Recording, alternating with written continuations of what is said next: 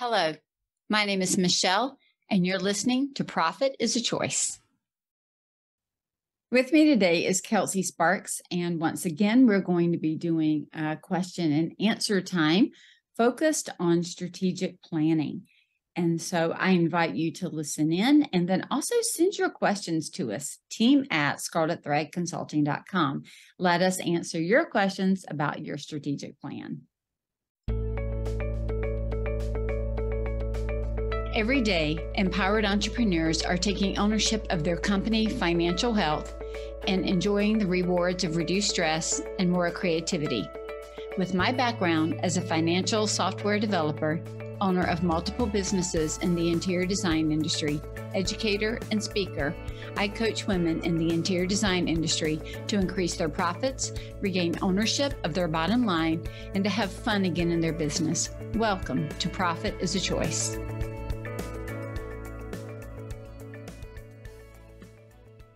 Hey, Kelcee, welcome to the podcast again. Hey, Michele, thanks for having me back. You're welcome. We are continuing our series with questions that are coming in. And I think this week or this podcast time, we're going to be focusing kind of on the questions that have come in that are probably more strategy related. I know we're trying to group these together.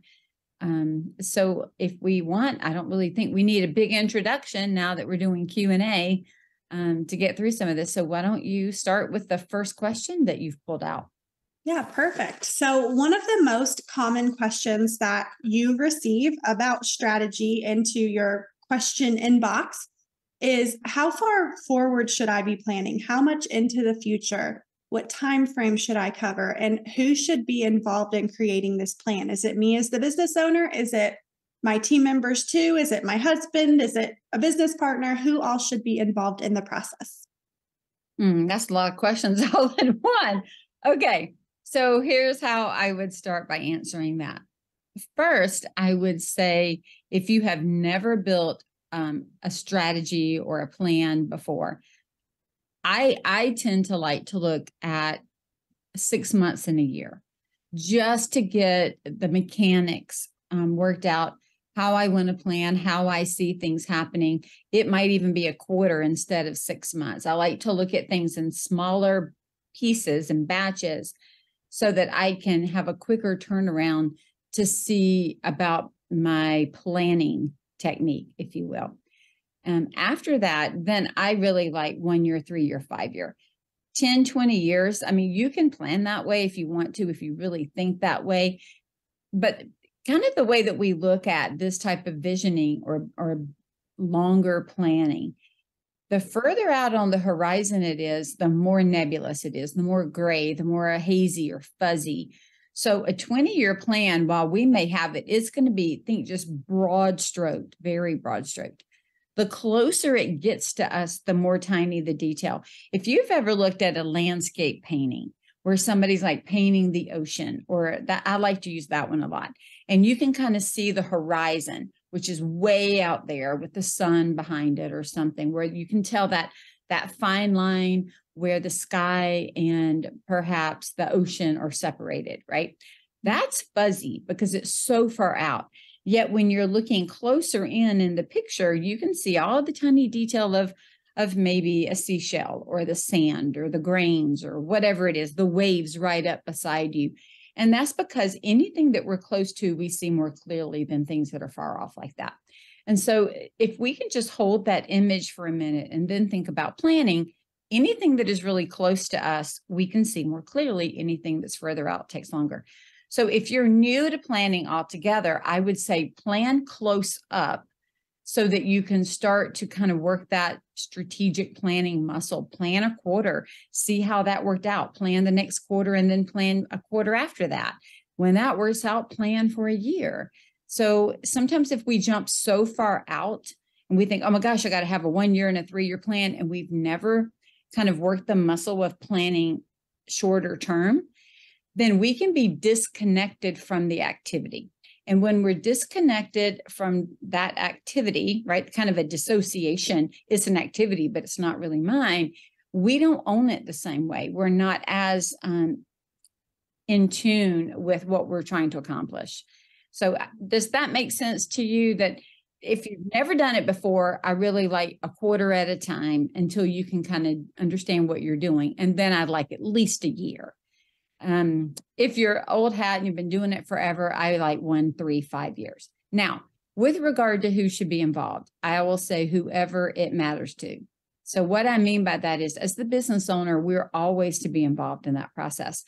But we don't know all the details of everything, especially the larger our companies grow, the bigger they get, the wider they get. We need to have input from other people.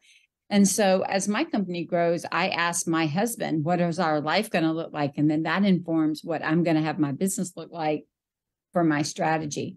I ask you as my operations director, what does this look like? I might talk to the people on my marketing team, and what does this look like? So I'm getting input from other people as I build the strategy. They have sometimes a whole lot more detail than I have about it.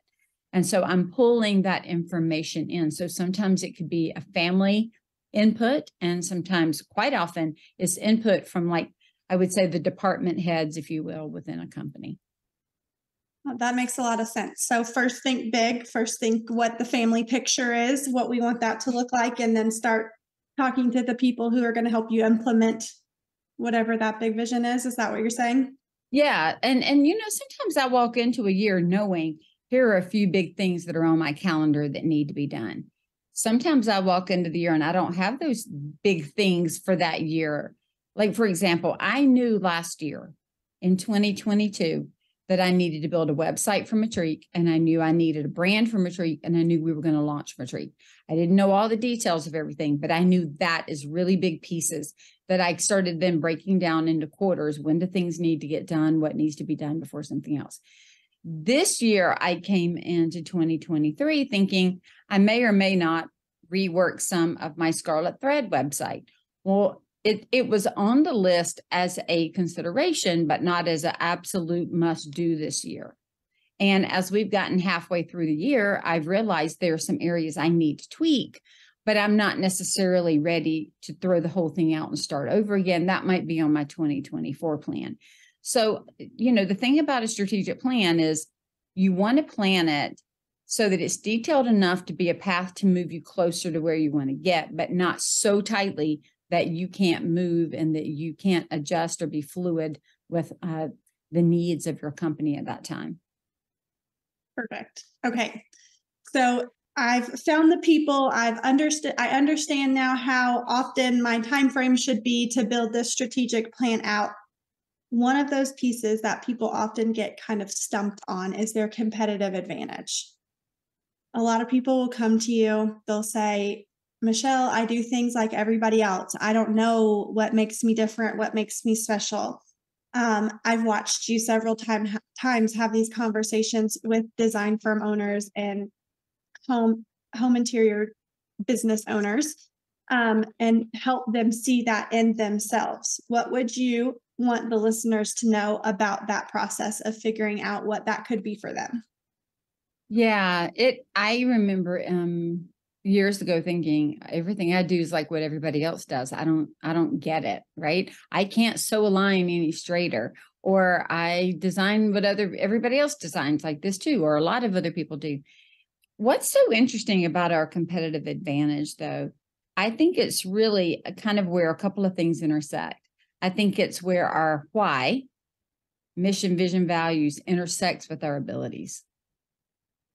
So sometimes what I want to do and what I'm able to do and the way I independently see something makes me different, right?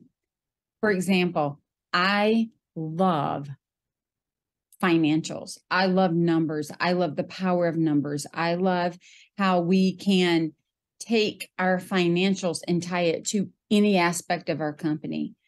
And so my competitive advantage is going to be that I get that. I love the financials. I study the financials. I work to continually look at different ways to implement strategies to take the numbers and to make them work for a business, right? And so as I'm working through that process, it's part of what I love. It's order. It is it's sense making to me. It just works. other coaches I'll just say in this industry, for an example, they might love sales. They might love organization. There are other pieces and parts of business that they really love that really is down. If somebody called me, I mean, I've said this 1,000 times and I'll say it again. If somebody needs like sales out the wazoo, like they're struggling, they don't have one sale to their name. I'm not a sales coach. Like that's not my jam. I can help you build these things, but that's not what I love. But if you got sales and you need to work on profitability and you need to work on numbers and you need to see how it flows through, then I can help you do that. So when we're thinking about our own competitive advantage, just thinking about what is it that you love so much that it almost doesn't feel like work. And I think that's why sometimes it's hard to see our own competitive advantage, because it is so natural and so normal. Remember, mission, vision, values, why? It's so driven by part of who we are and what we want to do. Then what we need to do is look at how do we take our excellence and then turn it into something that people want, or turn it into just the messaging that they want to hear so that they can recognize it, right? Yeah, I would assume that everybody communicates, but did you know that there are a lot of people that don't communicate with other people? I get told all the time, you are one of the fastest communicators. You email quickly, you text quickly, you respond quickly, you don't leave me hanging. Even if it's I can't answer this, I'll get back to you. So I consider that a competitive advantage. A lot of other coaches don't respond as quickly, right? And it just means they have a different competitive advantage. So sometimes it's finding something that we do, that we love to do, that we specialize in, that we niche down in, or that we just have a focus on, and then just sharing that with somebody else. But don't overlook the small things, like you communicate kindly, you make people feel heard. Those can be competitive advantages in the noisiness of the world today. I feel like when I podcast with you, I talk with my hands a whole lot more. Because and when I podcast in my solos all by myself, I'm just so much more serious. And I feel like when I talk to you, like I'm over here with my hands going everywhere. I'm making myself laugh by watching it. Okay. I love that. I think that to add on to that, I am excited to ask you kind of this piece of this competitive advantage question, because it's becoming more and more popular. Can my competitive advantage be the same as someone else's? Yeah, I really think it can, because here's what's so interesting. Even if my competitive advantage is sales and marketing, and your competitive advantage is sales and marketing, we each are bringing our own unique personality, flair, communication style into that space. Just like we can have 10 designers who their competitive advantages, they do things quickly, they're kitchen and bath experts, whatever. They still bring their own methodology, their own process. There's still layers to that, right? I've met people before, just in all my life. I'm in my mid jumping the shark to the late 50s in age. And I can tell you that I've met people in my life that I immediately, upon meeting them, thought, oh my goodness, I find you attractive in the way that you present yourself, or in the way that you speak, or in your intelligence. There is something about you that is attracting me to want to know more about you, to talk to you more, to befriend you. There are women I meet sometimes that I think I could sit down and have a cup of coffee with you, and I bet you we could talk for hours. Like, I just feel this natural affinity towards them. There are other people that I meet, and I know that we all do this, so I'm not strange in this. And I think you're nice, you're kind, but I wouldn't go out of my way to try to craft space for one-to-one long-term meetings. I just wouldn't do it, right? And every one of us feels that with other people. And so even if I did the exact same thing that somebody else did, even if we did it in the same way, even if we built the process together and then separated, right? we still have different personalities and different ways of making it our own the minute we're separated, that when people come to us, they're going to see the difference. And not only that, there's enough work for everybody. There really is. So I don't think it's bad or wrong to have the same competitive advantage. But I'll say this, the more that you focus on what you do really, really well, the more you will continue to differentiate from somebody.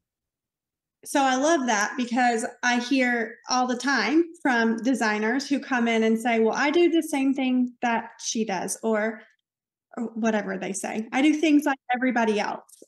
So hearing you say that and understanding that next level of competitive advantage, I think is very, very helpful. You know, it's so interesting in my elite coaching group. We meet once a month with the mastermind, a small group mastermind. And even though many of them have very similar models, the more we're in there talking, I do the same thing you do. It may be the same thing you do for, 3 out of 5 things, but there are 2 things I do very differently. Or, oh, wow, we do the same here, but my process is very different over here. Oh, I share that information, but you share it here and I share it later in the process. So again, the basic elements are the same, but the way that it is put together is very different. And honestly, they attract different types of clients. I've got some designers, they're like, oh my gosh, I love like the lawyers and the accountants and the engineers. And I'm going to tell you, love all you lawyers, accountants, and engineers. But that is a grouping that a lot of designers think, I don't want to work with them, because a lot of them can be very exacting and very precise and very like to a 16th of an inch or something like that, right? They're just very, very, very detail oriented. And then there are some designers that can do the exact same thing, but that's not the personality that they attract and that comes to them. So we're a lot alike and we're a lot different at the same time. Yeah, no, I love that. I love those things that we don't always think about that can set us apart. I think that once you look a little bit deeper behind what you do, I think that's where you start finding your competitive advantage, like you were just saying. Yeah. Sometimes it's been interesting too. I'll say this. Sometimes it's how we even define things. It's let me define these things for you early on. Let me explain these things to you versus not telling you. Sometimes it's just how deep we go with information and explanations. I can remember when I was running a drapery workroom, and we were all at a WCAA meeting, and we were laughing that we had all gotten the same call from this one person who called every one of us. They just must have pulled out like the WCAA list, and they just went down the list to call us all to get pricing over certain things. And we were all like, why would they not like choose? What are they choosing us on? What are they making a selection on? And one of the women asked the other, like the homeowner who was calling, how are you making your decision? She said, oh, I was just calling to see who would call me back. And we were like, okay, all right, we see. I mean, again, it sounds silly, but quick communication is often a differentiator. I love that. Okay, so we're working on our competitive advantage, putting that in our strategic plan. The next thing people always think once they've gotten their competitive advantage kind of written out and figured out is about marketing. So obviously marketing is going to be a piece of this strategic plan, and something that often stops designers in their tracks when it comes to this part of the strategic plan is, how can I forecast improvement if I don't have a clear marketing strategy created that I know is going to work? Well, this is where we kind of have to create a marketing plan and strategy then, right? The things I love. So here are some big ideas that I like in a strategic plan. Again, this is to help us move forward and make decisions, not necessarily going to the bank to try to get funding. But I like an overview of the company, mission, vision, values, why. So if somebody were to pick up the plan, they know kind of the heartbeat of the company. Then I really like, if we would just talk about within 1 year, what is the, sometimes we're looking at what are the financial goals? What are the financial plans? How much money needs to come in? How much goes out? What are the products and services that we're offering? So if my plan includes, I'm going to sell widget A for this amount of money, and then I'm going to service widget B. How many widget A's and widget B's am I going to, sell this year and service this year? And what is that income? Then I have to look at how do I go market or advertise or network to make that happen. So part of your strategic plan is looking backwards to say, what have we done in the past? What was the return on that investment? That's why keeping up with all of your marketing spend is so important. What was the return on that investment? Is that worth what I'm spending on it? Can I do that again this year? And if so, what can I anticipate? We then also look at the operational side of the house, right? So here's the financials I need. Here's how I market to get them in. And operationally, here's how I manage the people and the processes and the money and the whole thing so that at the end of the year, we got what we were expecting. I don't think that it's possible to create a detailed plan without some idea of how to market.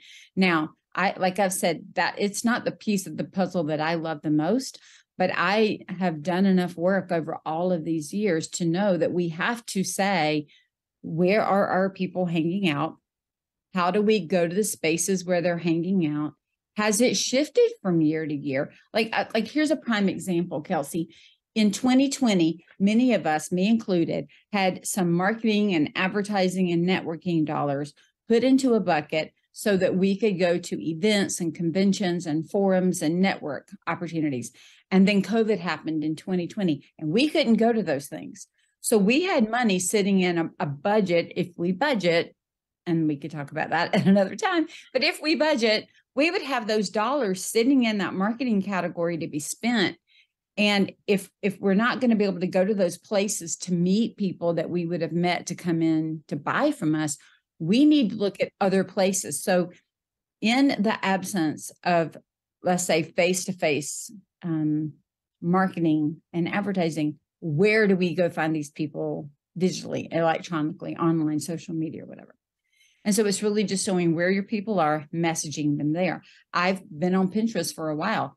It did not do a darn thing for me as a coach. It just didn't. And I tried 3 different strategies, all the different ways, and finally thought, that's really not where I don't know anybody that thinks, let me go get my coaching advice off Pinterest. Like, it doesn't even make sense. So that's not where they are. Instead, I have a lot of people that I meet with and talk to and build relationships with on LinkedIn. So I took the money and the time and moved it from Pinterest and moved it to LinkedIn, because that's where the extreme professionals in all kinds of industries, they're all hanging out over there, Instagram and LinkedIn. And so I think it's really about knowing where your people are, but watching for changes as your people move and then showing up there. But marketing, it can't be separated from financials. They go together. I think that makes a lot of sense. And I want you to kind of keep going on the things you were talking about a second ago. You were talking about different measurements that were really important from a marketing perspective. That's another question that people ask often about strategic planning is, what do I measure? How do I know what to measure? How many things should I be measuring? Right. How can you speak to that? Yeah, for me in a strategic plan, I don't want to over measure too granularly, because it can stop you.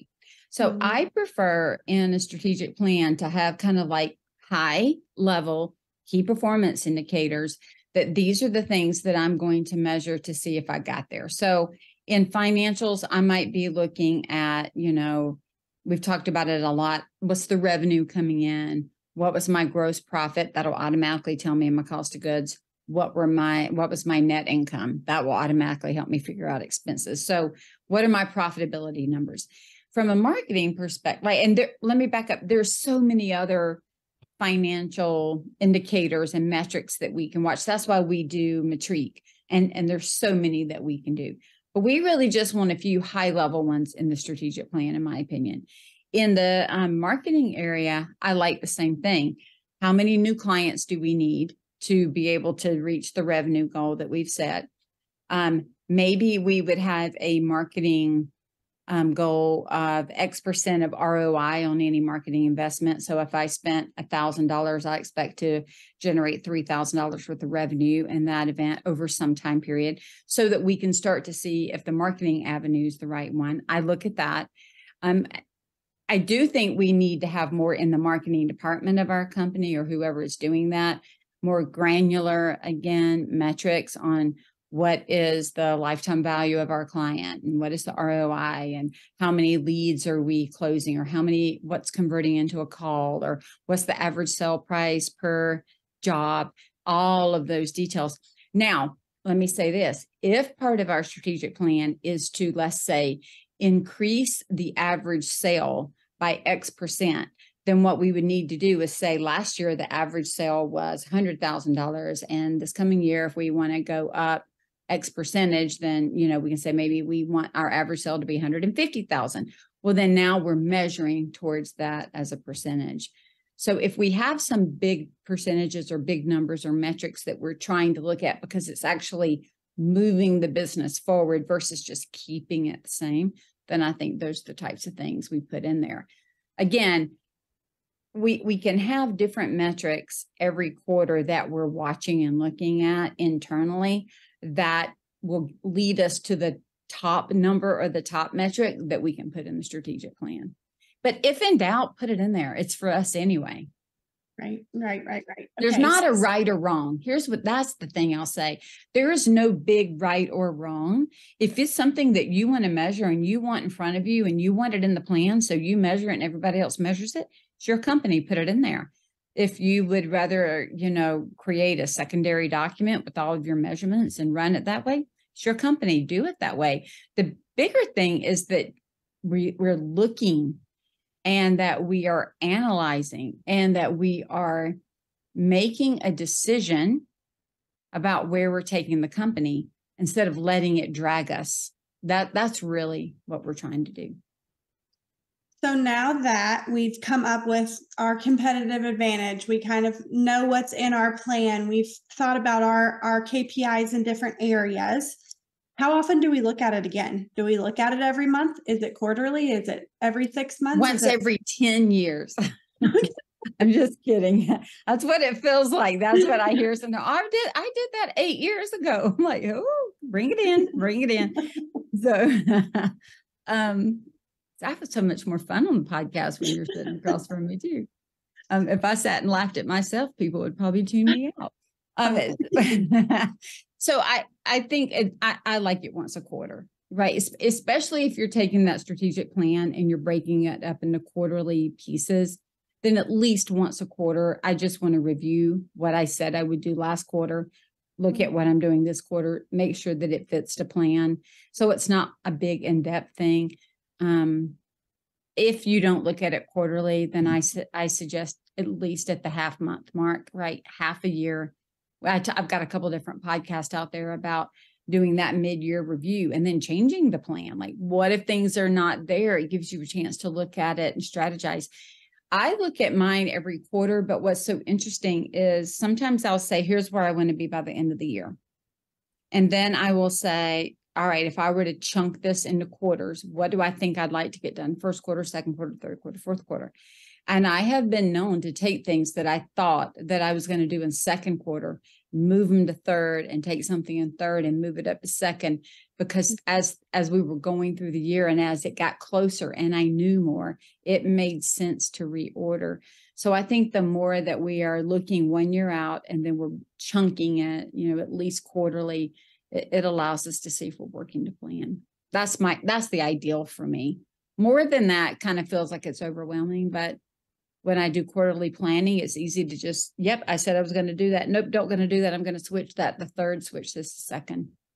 So what if you're like me and I couldn't possibly look at my strategic plan every 3 months without diving deep into it? I heard you just say you're looking at high level, but ever since I created one, I look at it and I make adjustments to the future based on things that have happened. So yeah. For all those business owners listening like me who want that strategic plan to be really, really accurate every time you look at it, how can you speak to that? What can you tell us about that review process? Mhm. That's okay too. I mean, I do, if I know something every 3 months that makes that plan more robust or more real, I'm going to add it and update it. What I'm saying though is that I don't sit and rethink my entire business from scratch every quarter, right? I definitely think deeply about it. I care about it. I'm looking at it. I'm trying to plan chunks of time out. And but let me back up here and say this too. It doesn't mean that there aren't times where we are in business and we hit the wall and we think, I need to start from scratch. I've got a podcast out there about our business being building blocks. And sometimes we can take it apart and put it back together again. I know you've seen us do that in Inner Circle and in Elite, where I work with clients a lot. They're like, I love what I do, but I don't like the way that I currently have it set up. And we go, all right, let's identify the parts, take it apart and put it back together in a different way. So there is still the ability to do that. Most of us wouldn't do that every single quarter though, right? We might do it and then manage to it. I think that if we could at least once a quarter, if you think that like you need a deeper dive, I would say how much is that a day, or is it a half a day, or is it 2 hours or an hour? So kind of identify how much time you'd like to set apart for that. And then go ahead and just put it on your calendar. Deep dive into strategic plan for Q3. And so now when it comes up, you have blocked off that time. And you could even go ahead and like I use Asana, but in your task management system, you could have a project on your strategic plan, deep dive every quarter. Here are the things that we do. The more we set up a plan for success, the more likely we are to succeed. Without a plan at all, the more likely we are to fail. So if we can create a success plan, what does the success plan look like for you to review your strategy? Is it once a quarter, half a day, heads down, go somewhere else? What does it look like? Is it once every 6 months, spend a full day? Then that's what it looks like. It's really about knowing you, your business needs, where you are, and then making a plan for that. Does that help you? Does that answer your question? Okay. That was very helpful. So final part of this, I feel like we've kind of walked through a lot of high level pieces of the strategic plan. Something that is asked often by design firm owners is about hiring. Can you speak a little bit to how hiring can be or shouldn't be, or whatever that might be, related to a strategic plan? Yeah, that's really good. Under processes, right, or under marketing or financials, we should always be looking at our employee plan. How many people do we have on staff? How much is payroll? That's going to come into play with expenses and with work that's able to get done. We may have an idea that in Q3, we're going to have this department in the company and this department in the company, and we need to staff these up.